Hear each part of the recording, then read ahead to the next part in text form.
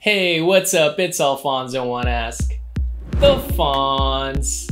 Today we're going to continue with part 3 of the Behind the Edit series with Richard and Colleen Halsey, ACE. Before I begin, I really appreciate if you guys hit the like button down below.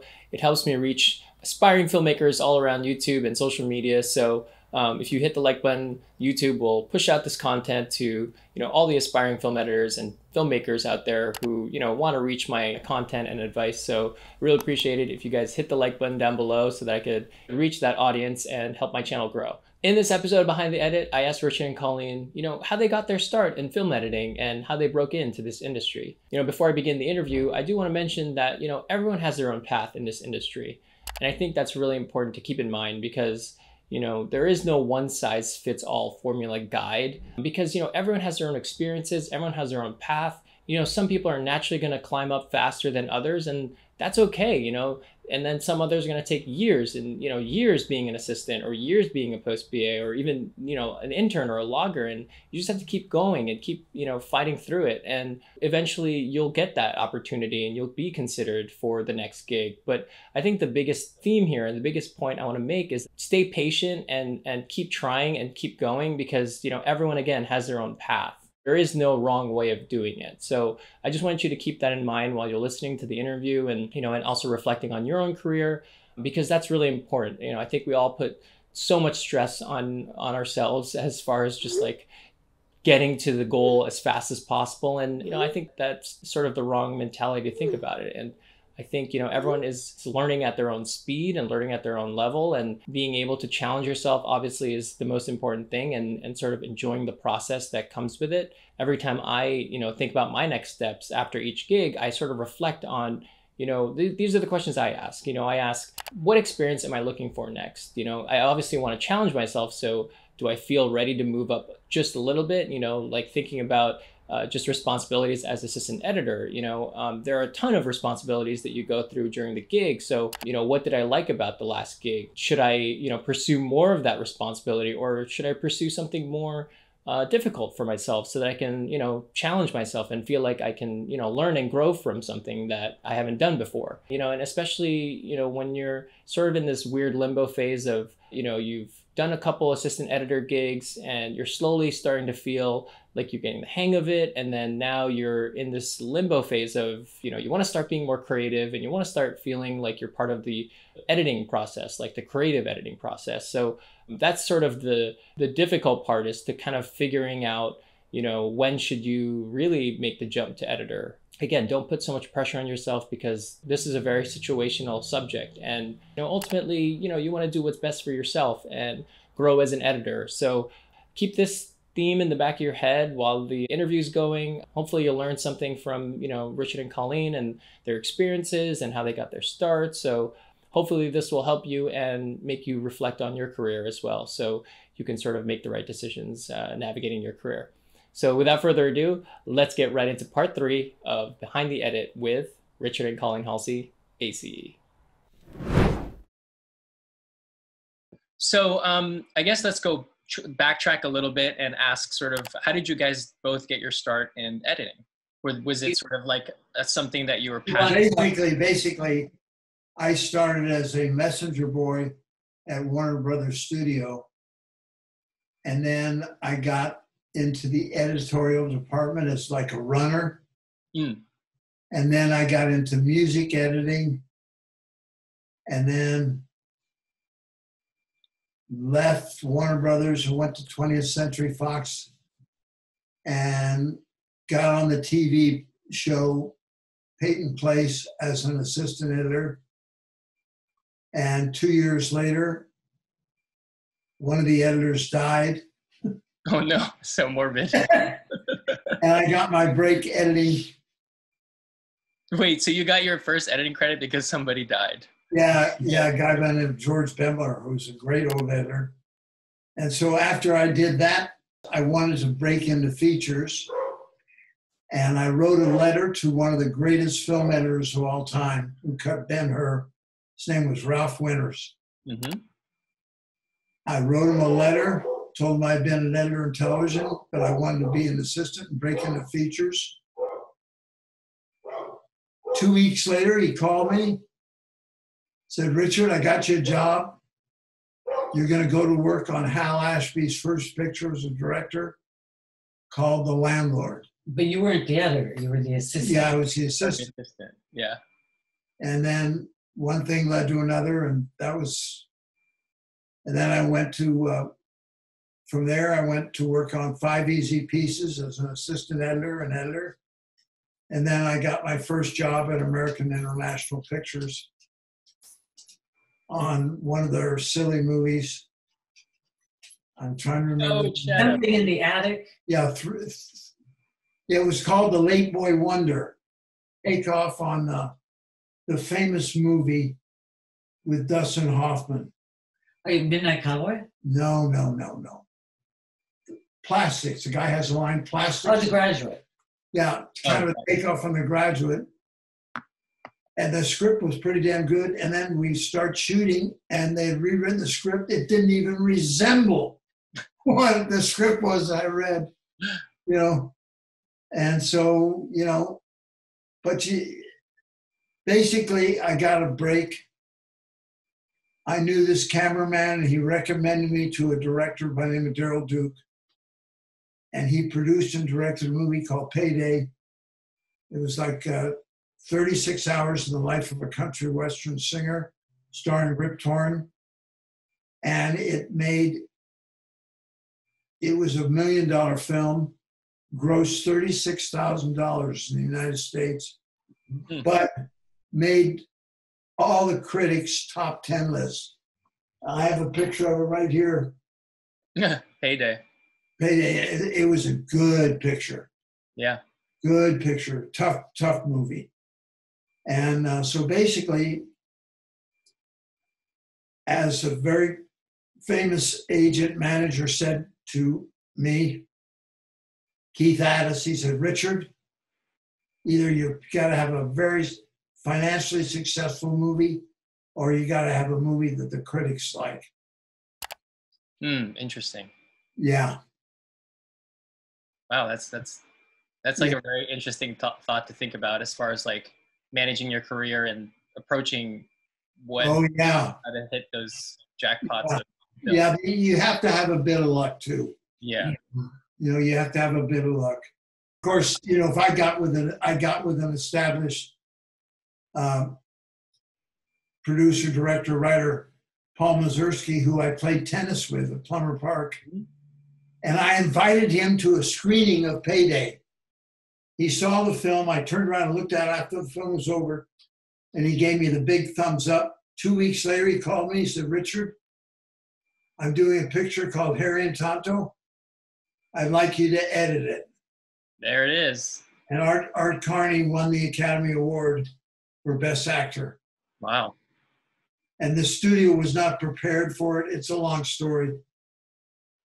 And Bill Conti did the score. Oh, Bill Conti did it too? Wow. Yeah. And then how about you, Colleen? How did you get your start film editing? Oh, I went to San Francisco Art Institute Film School, and I didn't finish. And I was in another marriage then. I left my husband, came to LA, and my twin sister, introduced me. Well, I had known John, Bailey, and Carol because they would come visit me in the Bay Area. We were friends to begin with. And so Carol Littleton, who I was introduced by my sister, gave me a list of 30 names of different editors to call. And she says, now you don't, pester these people, but you call. Yeah. Enough. You be persistent, but don't pester. And so I was calling, and Richard was actually on the list. And I think I had set up an appointment to meet him here at my house here now, downstairs in our editing room. I drove all the way from Malibu, came here, went down, knocked on his editing room door.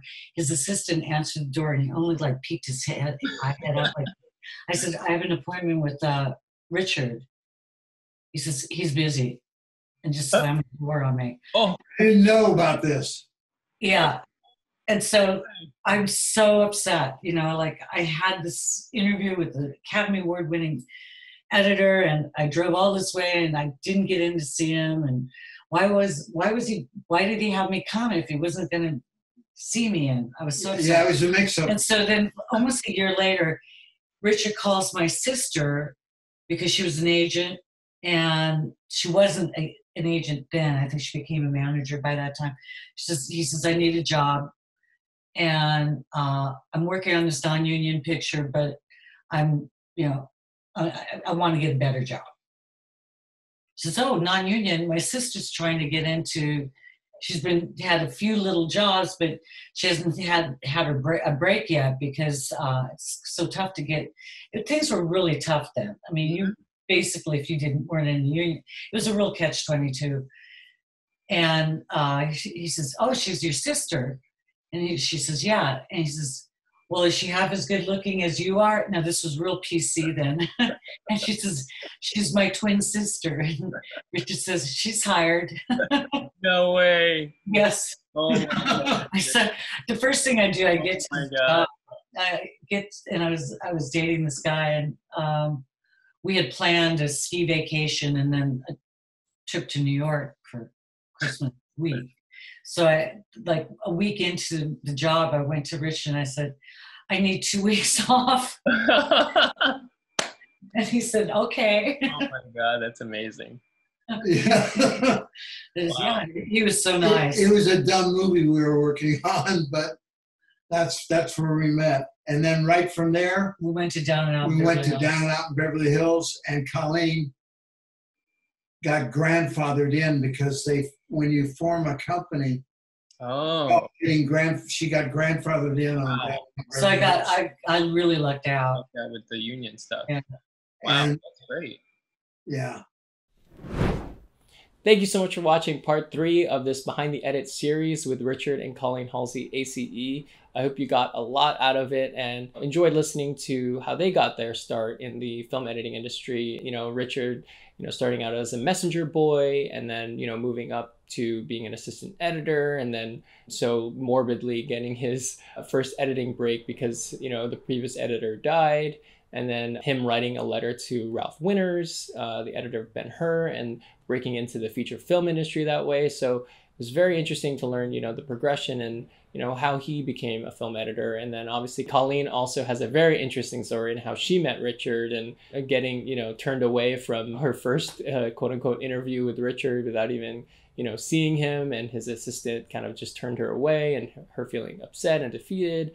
And then 2 years later, her sister connected her with Richard later on, and then they worked together on a small independent project. And then she eventually got a co-editing credit on, Down and Out in Beverly Hills, and then went on to work on, 60 plus films after that and established herself as, a top Hollywood A-list editor.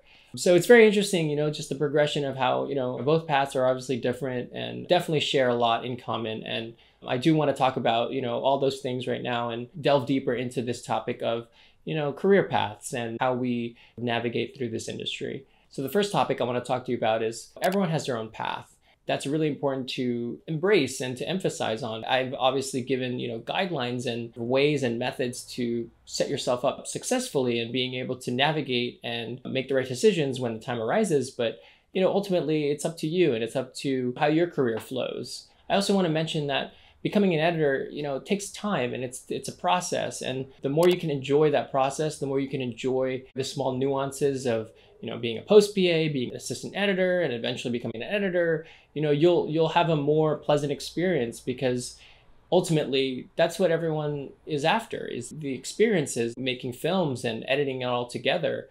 I think that's what should be loved, about this whole process. I also want to mention that we should think about this process, and we should think about becoming an editor, as a marathon. It's always that, cliche quote, it's a marathon, not a sprint. And we have to really enjoy that process, and I think we always put being an editor to its ultimate pedestal, and we strive and strive and strive. And then once we get it, we kind of forget why we love editing. So I think starting from the bottom and really enjoying the process from the beginning will, help and make that achievement of getting to being an editor more satisfying and more enjoyable.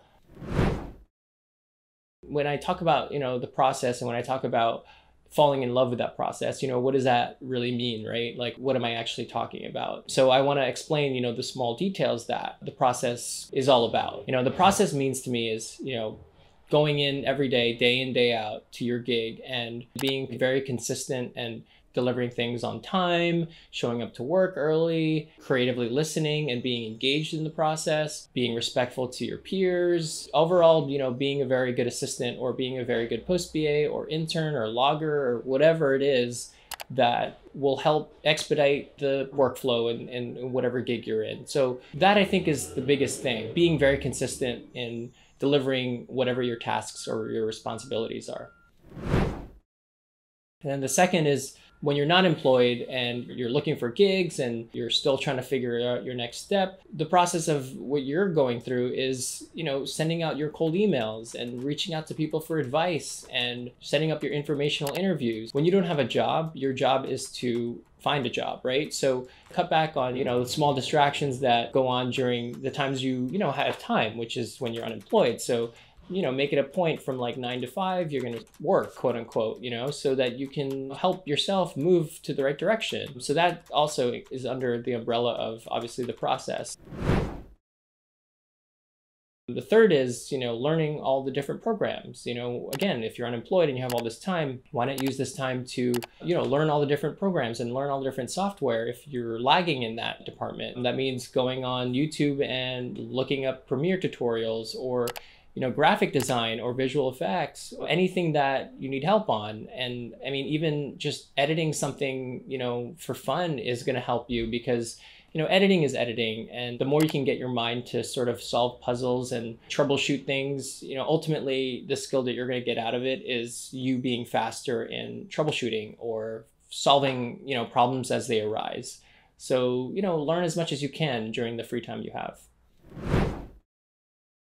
And the next thing is, when you are employed and you're on a gig, shadow your editors, shadow your assistants, or shadow your producers if you get a chance, just so you can start, getting a bigger sense of, how the editing room runs. For me, I've always loved to knock on my editor's door and just say, hey, can I just sit in here for 10 to 15 minutes and just watch your work? And, I'll have questions at the end. Maybe I can ask you at lunch. I'll have you, again, you bring your notebook and you write down things that you're observing, and specifically like what scene they're working on and how the editor is bringing the story to life. And if the editor doesn't want to be distracted, you obviously, read the room and just, stay silent. But if the editor is open to asking questions about their thought process, I think that is the most useful part about shadowing your editors, is being able to hear their thoughts as they're working through the cut, because no one really shares that, especially live when you're actually editing a scene. So definitely ask those questions, because you'll get a lot out of that, especially when you're starting to edit scenes on a really fast pace. And when you're editing a TV show, you're going to be cutting 4 or 5 scenes a day, so you have to know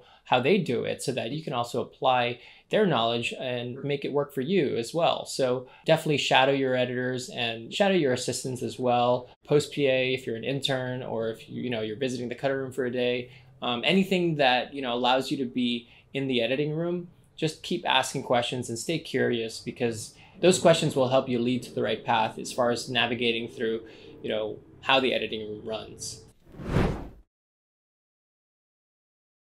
Edit anything you can get your hands on, whether it's professionally, when you're obviously, still working, you have a side project, like definitely edit a side project. Or if it's something, personal, like, a wedding for your cousin or your wedding for your, brother or sister, edit as much as you can, because again, like I said before, editing is editing, anything to get your mind sort of figuring out puzzles or figuring out, problems and solving them is the lessons that you're going to take away from all those projects.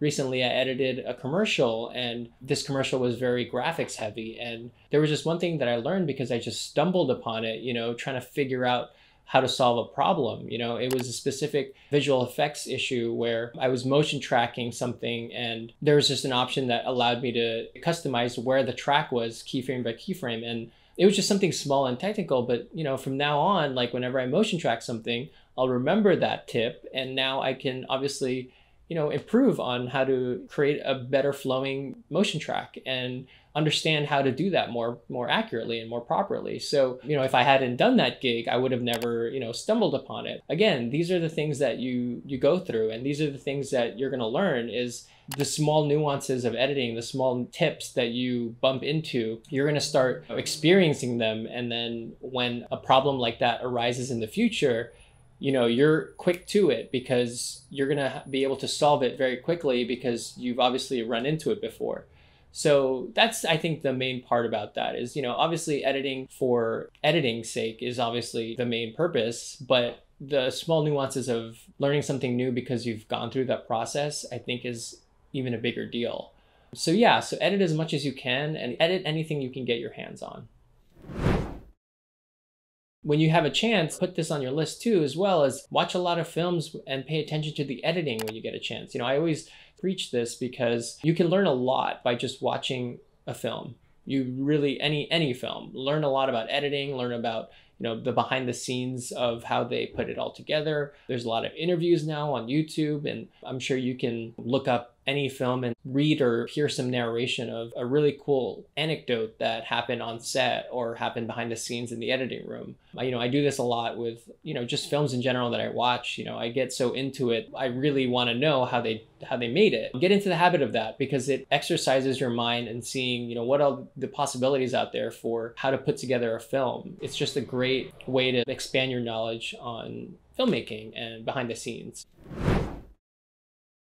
And then lastly is always try to stay patient with your career. Like I said in the beginning, everyone has their own path. If you feel like you're that person that's taking 5 to 7 years on trying to become an editor, or even longer, or 10 years or 20 years, it can get really exhausting to be sort of pigeonholed as an assistant editor or a post PA, but keep trying and keep going. And I think that's sort of the mentality I have is, everyone will eventually become an editor as long as you keep going. I really do believe in that. And, some people will say, no, well, if you're an assistant past this age and, you sort of have missed your mark, tune out those noises and really prove yourself and find ways to showcase yourself as an editor if you're in that situation. Continue to keep editing on the side, take as much editing opportunities as you can, make a website, create a reel for yourself, and start putting your name out there. There are a lot of actionable steps into, making the jump as an editor. So don't ever feel like you'll be pigeonholed as an assistant forever because, I personally just don't believe in that. I think, if you have the drive and passion to make it as an editor, it doesn't have to be like on a top TV show or a top movie, you just have to get the credits in the beginning and then work your way up to eventually becoming on those top shows. Like I said before, editing is editing. So the more you can edit, the more opportunities you'll have and the more people you'll meet. And, if you do a good job, people will remember you. You just never know when, someone will start up a new show that becomes the next hit TV show or hit movie. Enjoy the process of editing. Ultimately, that's, why we do it. And that's why everyone enjoys this craft. So yeah, so stay patient and just keep trucking along and don't give up. I feel like I sort of want to start editing as well, but when I reflect on my career, I haven't obviously done that much yet, and as far as editing, so I gotta, push myself to continue editing more and putting my name out there as an editor. So again, it's just the process. Obviously, continue still working as an assistant and improving myself as an editor so that when I do get that opportunity, I can shine and hopefully leave a good impression. So yeah, so that's something I think that to sum up, what the process really means, I think that those are the details, enjoying all of those things I just listed and doing this day in and day out and being in love with editing and falling in love with this because ultimately, the credits and the trophies or the awards are all kind of just, cherries on top and the ice cream is everything else. And then the next topic that I want to talk about that I took away from this interview was Richard and Colleen did a form of cold calling and informational interview. Richard reached out to Ralph Winters, who is the editor of Ben-Hur, and wrote him a letter and said, hey, I've been editing TV for a while. I want to break into features. And he put his name out there. Colleen also did something very similar, right? When she reached out to her longtime friend and accomplished editor, Carol Littleton, and she gave, Colleen a list of editors to contact. And, Colleen obviously reached out. So doing this sort of informational cold calling form of reaching out is very smart and it'll accelerate your career pretty fast. if you do it right and if you appropriately reach out to people and cast a wide net to, to get a bigger network and to start putting your name out there. This is a very useful tool or useful skill to do, especially when you don't have any contacts in the industry. Nowadays, it's much easier to reach out to editors or assistants because the internet has sort of helped us connect much more easily. You can sort of look up people on LinkedIn, you can Google people's names or look them up on IMDb and get an email or a LinkedIn message or a Facebook message and sort of introduce yourself that way. Maybe 9 times out of 10, they probably won't respond, but that's okay. All you need is that one person to sort of get the ball rolling and to sort of help you out. I think this is a very useful skill, and I'm probably going to make a separate video again on this, but I do have a video that talks about this and reaching out to people. But I want to make another one that emphasizes this a bit more, goes into more detail. But yeah, so that was something that I thought was very interesting, is they both sort of had this method of cold calling or informational interview parts of their careers. For me personally, that's the way I started, I just reached out to a lot of assistants and a lot of editors and just asked for their advice and to befriend them and get to know them, because ultimately people want to help you if you are their friend. And sort of how do you, get on their friend side, or how do you get on the radar for, jobs and prospective opportunities, get to know them, ask them questions about, how they got their start and, what do they like, hobbies, interests, and just get to know them as people instead of gunning for that, what you want, which is a job. You have to sort of build a relationship out of this. So I think that's really important. The quote that I live by when I do all these informational interviews and network is, if you ask for a job, you'll get advice. If you ask for advice, you'll get a job.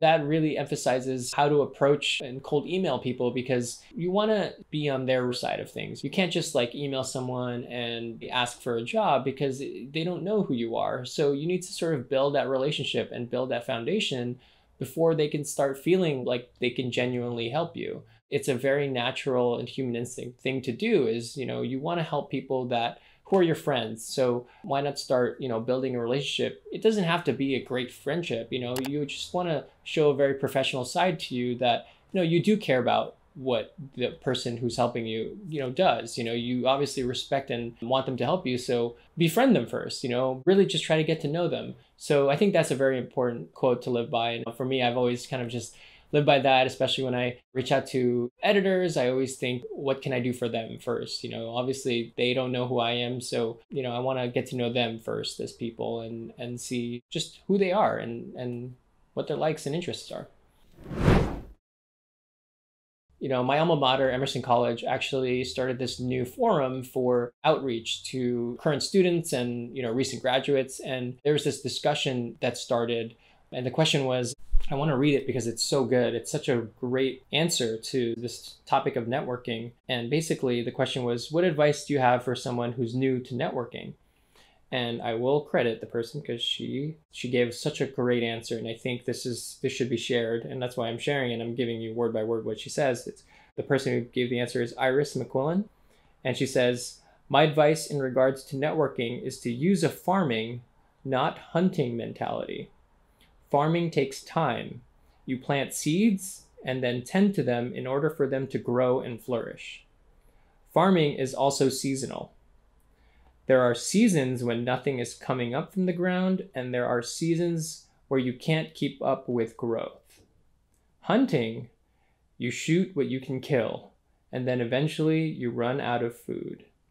I often see that people only reach out when they need something.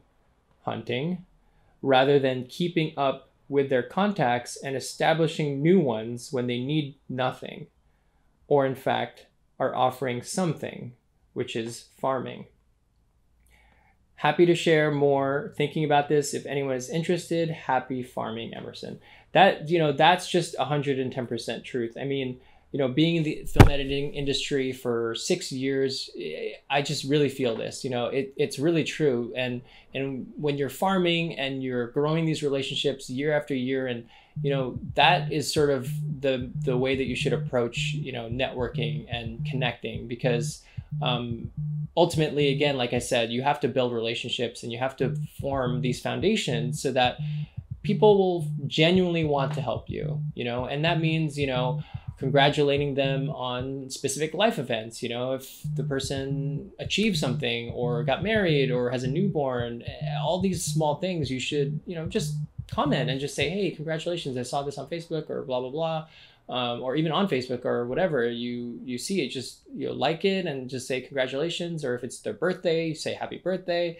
You know, all these things go a long way. And I think it's really important to, you know, you can stay in contact with that, you know. But again, be genuine. Obviously, don't fake this. You know, this is very important. Like, I'm not here to tell you just continue to like everything that the person posts, but have a genuine interest in learning about this person, because you know, that's ultimately what this industry is about, is building relationships and working together to create, you know, something fun like a movie. So ultimately it's about the people and who you're working with and staying in touch that way. So that's sort of the approach that I think, you know, I obviously really believe in, is, you know, farming versus a hunting mentality. So definitely keep farming and definitely growing all those relationships, and you'll see eventually you're just going to have this awesome network that, you know, you'll just want to keep working with the same people over and over again. And that's the dream. So yeah, definitely keep farming and not hunting. And then the last topic I want to talk about that I really took away from this interview is just to never give up. I mean, never give up and try to be happy in doing so and enjoying it. You know, I've heard countless of stories that, you know, people just want to quit because it just doesn't make them happy. And, you know, and then you have this battle of like, you just can't give up. Personally, I think, you know, if you can, and I know it's difficult because you can't really control the environments of the production, but try to find the editing gigs that suit your needs as far as, you know, what are you looking for? Some people, you know, they have other life things that happen, you know, and you should really take that into account, because your mental health, I think, is the most important part here. You know, if you have a family member that falls ill and you want to take care of them from 6 p.m. to 10 p.m., you have to have other obligations, or, you know, you want to spend more time with your kids. Hopefully, you know, you'll be able to balance that with your schedule. You know, obviously this is a very, you know, complicated topic because all productions have their own sort of ways and nuances and details to them. You know, I want to support people who want to take gigs that make them happy, because, you know, working with the Halseys, you know, I've learned so much in editing, but also I've learned so much in, you know, work-life balance. You know, they have got that down to a science. You know, for me, I like to take vacations in between gigs and not really go gig by gig by gig. You know, financially that'll obviously set me back, but at the same time, like, I'm okay with that. You know, I'm okay with not earning money for 2 or 3 months because I've decided to take a break. And, you know, again, when I talk about the financial side, it's like, I already plan for me not working for 2 to 3 months after my gig. So really start to form your own schedule. And I think I really love about freelance is that you can do that. You know, you're in control of your schedule. And if you want to go travel or just take a vacation and spend time with your family or spend time with your friends, or just literally just like decompress for like a good 2 or 3 months, then that's okay, you know? And I think this always goes by the wayside, is like the mental health part and our physical health. And we're stuck in the room for, you know, for a while. And I think that's something to share, is like, really strive for that work-life balance. You know, every production is different. You know, some are more demanding than others, and we obviously can't change that. We obviously have to do our best to build a lifestyle around that, but it's good to think about that and to reflect on what you want and what you want out of life and what you want out of this career, because, you know, in this episode, I really felt like that's a very relatable topic as far as, you know, just career paths and navigating the freelance life, and, you know, just being able to set your own schedule. And I think that, you know, this is very important to talk about. So thank you so much for watching part 3 of this Behind the Edit series with Richard and Colleen. I do hope you got a lot out of what they shared, you know, from how they broke into the industry and how they shared their beginnings and their path into breaking as, you know, Hollywood editors. I really hope you got a lot out of that. And I hope you got a lot out of the takeaways that I shared as far as, you know, networking and navigating your career and building your own path into becoming a Hollywood film editor. I do want to mention that I do one-on-one mentorship calls. So with this topic of creating your own path and navigating through the editing industry, you know, I really do want to help, you know, all the passionate aspiring film editors out there get their start and set you up for success. Because, you know, I've been through this, you know, I have gone through the process and, you know, really understood, you know, how to really navigate yourself through this. You know, I'll share with you all of the things that I wish I should have done, or things that, I did well in, and things that have, led me to where I am right now. And I think really be helpful for, any recent college graduate or anyone who wants to break into this industry. Talk to someone in the future, quote unquote, to kind of help them and navigate their career and start your career as a Hollywood editor. So reach out to me. If you go to my website at www.askthefonz.com and you hit the schedule mentorship tab, you can go ahead and schedule an appointment with me, and we'll talk about this topic in greater detail. Also, don't forget to subscribe to my YouTube channel. Hit the subscribe button down below. I obviously share a lot of these videos. Part 4 will be coming up soon, so definitely hit the subscribe button. It'll notify you when all my videos are uploaded. So hit the subscribe button. Also, check all my social media. I'm on Instagram, Facebook, LinkedIn, Twitter, TikTok, every single social media outlet that's out right now. My handle is @AskTheFonz. So definitely check that all out. And thank you so much for watching. I hope you found something useful here. Until next time.